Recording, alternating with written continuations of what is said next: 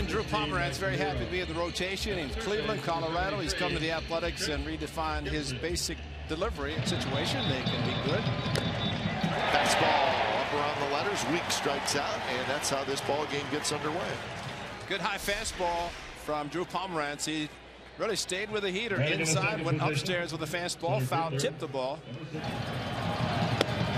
High fastball, swing and a miss. Back-to-back strikeouts to start the game. But the night game's back in the day games in the 20s. High fastball, no chance for Mike Zunino, and that's 3 strikeouts. We talked about it, just going right after the hitters and elevating the fastball. And he swings and misses. Second time that Weeks has struck out. Number 16. And here comes the curve, and it's a good one. Great shot. Heart of the order now with Robinson Cano, who hits it hard. Backhand, nice play. Simeon out at second, out at first. 6-4-3.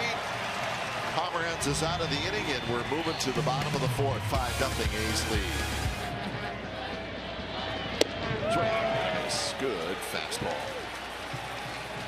So 5 strikeouts for Pomeranz.